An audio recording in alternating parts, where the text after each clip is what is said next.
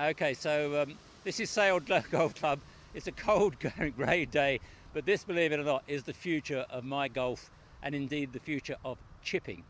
Now, real golfers will know chipping is a difficult part of the game. Most of us struggle with it. I'm with Jason, who has the answer. Jason Palmer. He's a professional. He's really on the way up now. And the key to his sudden success is the way he chips the ball. And believe it or not, he chips it with one hand on the club. I'm going to walk around here so we can watch that.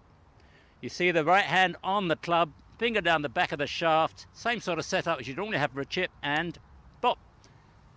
And that is about 3 foot from the pin. Okay, I'm going to give you the mic. I'll hold that. Okay, mate. You can try and get the club out of the way. Yeah. Feet together, feet apart. You opened up a bit, didn't you? Yeah, open up a little bit. Yeah. And then just slide the club underneath the ball. Yep, just look at the back of the ball and just let the club just plop onto the back of it. I took a lump of my grass out. Yeah. I mean, this isn't recommended for most guys, I must say. Let me try it one more time.